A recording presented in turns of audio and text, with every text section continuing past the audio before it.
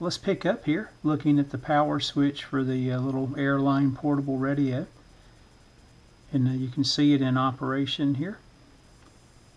Kind of gummed up and a lot of dark looking spots there on the contact points that we'll need to clean up. But let's go ahead and do some testing here, and I'll reference the schematic as well. Let's start out here looking at the ground connection on the slide switch itself, and you can see I've just got a jumper run here, and I'll attach the other lead to ground, and we should have continuity regardless if the switch is on or off. Right now, again, it's in the off position, and you can hear we have continuity. And let me just engage the switch here.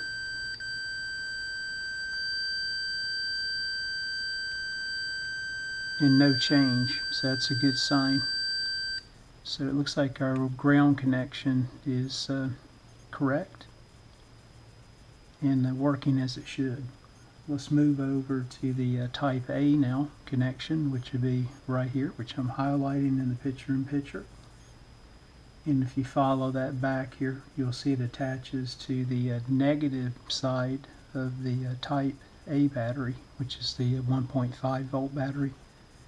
Let's just move the jumper here and check there. And I'll go ahead and get the jumper hooked up. We said this side of the battery was the positive side, this is negative. So we'll attach here for the type A battery. And you can hear we have continuity with the switch on. Let's flip this off now. And you can see it breaks continuity, and that's what should occur. Let's move over now and check the type B real quick and see what we have there. Alright, prepping here for the type B. We'll go ahead and move over to this connection point here. Again, referencing the schematic. Get that in place there, and you can see that runs straight through over to the negative side of the type B battery.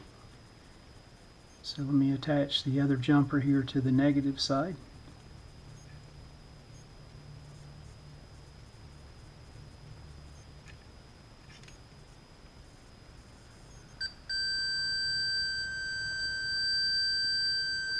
Indeed, here you can see that is the case. Let me turn the switch in the off position, and you can see nothing changes, and that is correct for this particular connection point. Let's move the jumper now over to this side, and you can see we still have continuity. Let me flip back over here so we can look at DC resistance now and see what we have at this point. Referencing the schematic itself, you can see it calls out R9 as I'm highlighting, an 820 ohm resistor. Back to this point, back to the negative side of the B battery. So you can see I'm reading a little high there. So the resistor here that resides on the underneath side of the board here would be in question. We'll do some additional troubleshooting and look at that resistor as well before we move forward to maybe checking the loudspeaker itself. So with everything hooked up here across the resistor itself, you can see I'm reading 1.2K. We'll get in here at some point during the restoration, and I'll replace this resistor here that resides right here, which you can see. Let's see if we can get any audio out of this little small 2.5 inch PM speaker here. We'll start out here by pulling the power output tube. Should be a 3S4. We'll check it here and just ensure that it is.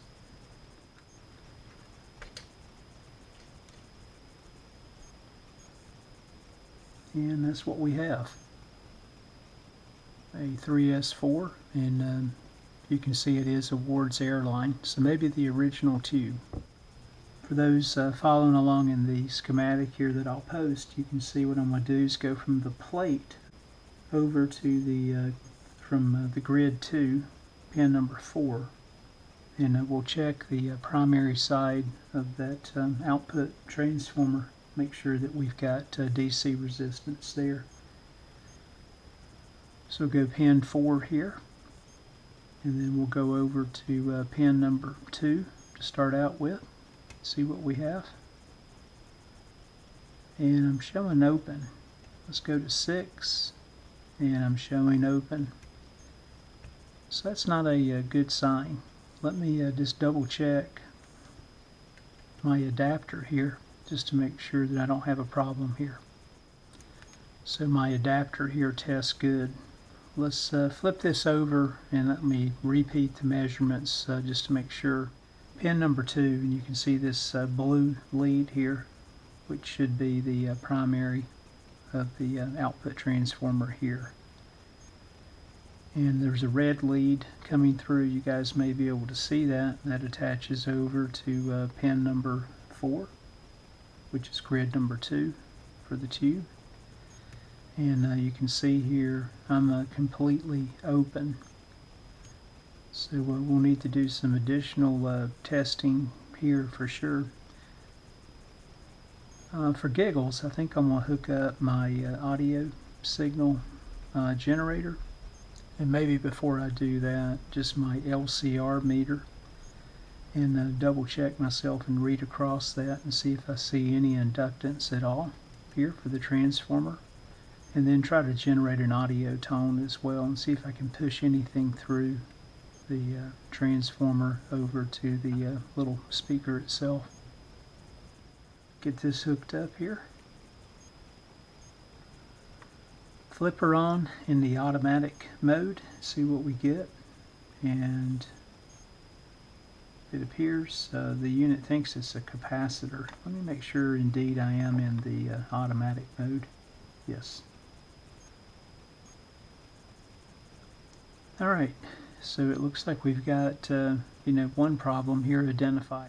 See if I can switch this over to inductance itself and see if we can get a measurement. So I was trying to read something that you can see here about 297 meg. So we've definitely got an open primary here on the transformer. So that's one thing to unsolder, remove, and it looks like it's pop riveted in on this side, soldered on this side, and see if we can isolate any repairable issues there. Let me go ahead and get my signal generator and hook it up here and see if we can test through that. Very doubtful here though. You can see the DC resistance again, 281 meg. That's probably what put this thing on the shelf. See if I can get in here and make these connections. Flip on the audio signal generator. Crank the amplitude wide open, and I hear nothing, which just kind of triple confirms that the transformer is open. I'm not going to disconnect the output transformer here. I'm just test across the speaker voice coil with my audio signal generator, and let's see what we get.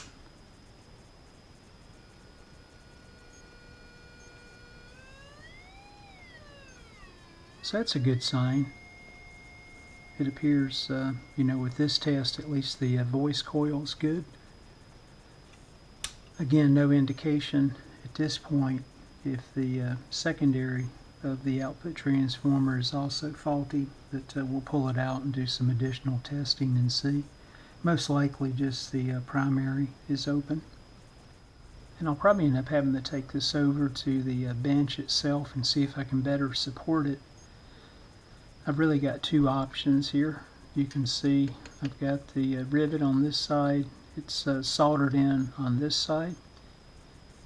I've got this small chisel for removing rivets and everything. I had a few comments earlier. It's made by Spring Tools. I also have the punch itself. It's spring driven. But you guys, again, I'm not endorsing their product, but I purchased these a while back and they really do come in handy. Very, very sharp there. and easy to remove these rivets in most cases. We'll see what happens here. I'll try to do some of this on camera if I can without destroying the radio. For those that have earbuds in, you may want to take note here.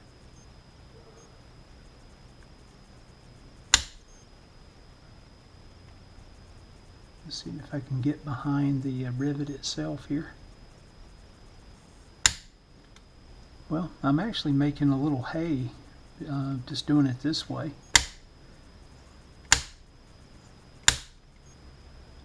And you can see I'm almost all the way through. Probably just a couple more pullbacks here, and should be able to at least get this one side removed. And there we go. That came off pretty clean. That gives you an indication of how handy the tool is. I was able to get behind it there and do very little damage there. I got one small piece there, still hung up the head, that I'll need to remove. And there's the remaining piece there. I was able to dig that out. I tell you, the men and women that worked on these portable sets, just everything being so small and tight, really took a lot of patience and skill just to get back in here and get things right.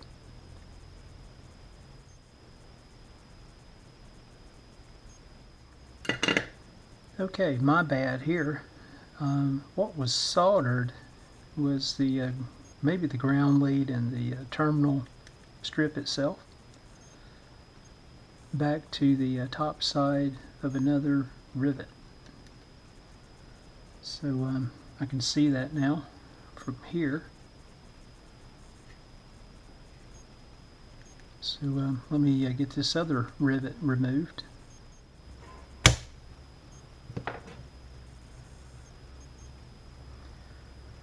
Okay, there we have it.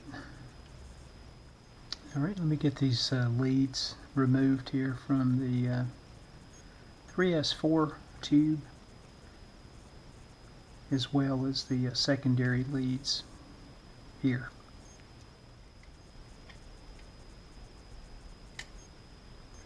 And there we have the little guy.